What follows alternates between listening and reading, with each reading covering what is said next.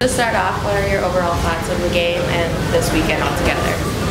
Yeah, disappointing finish to tonight's game. I think Quinnipiac came in here and they executed their game plan well. Even last night with our win, they held us to under 30 shots last night and really clogged the middle up and played well defensively in front of us, and that frustrated us all weekend, and they came away with a win today because of it. So what are the things that you think could have gone better?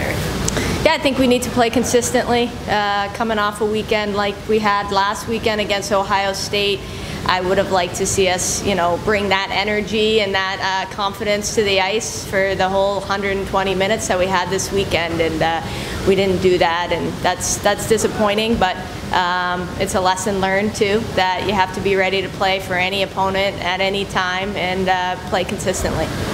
And then, I mean, we went 2 periods scoreless. Did you feel like a momentum shift going into the third? I guess all the goals were scored in the third. No, I mean, I thought it was a tight game for the first 40 minutes.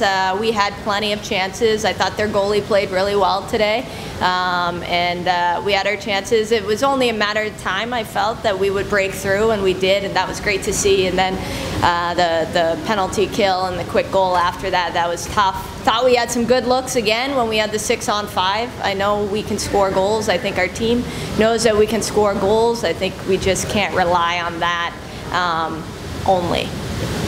And then just last question, you're going up against Minnesota next weekend. What are you going to take from this weekend going in there? Yeah, I think we like to play big competition like Minnesota, like Ohio State, like Wisconsin. Those are games we get up for, so I know we'll be ready to go. And just get back to our game plan, stick to it, play 60 minutes, bring that fire, and it should be a good series. Thank you. Thanks.